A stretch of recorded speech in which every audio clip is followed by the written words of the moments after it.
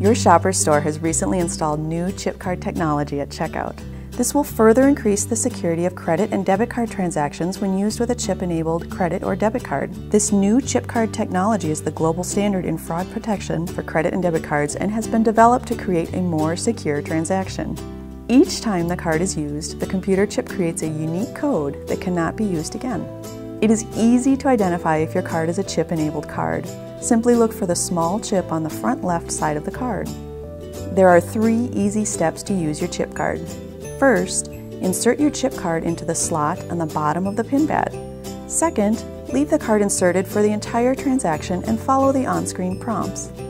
Third, remove your card when the transaction is complete. You may be prompted to enter your 4-digit PIN number, sign your name, or both, depending on your bank's requirements.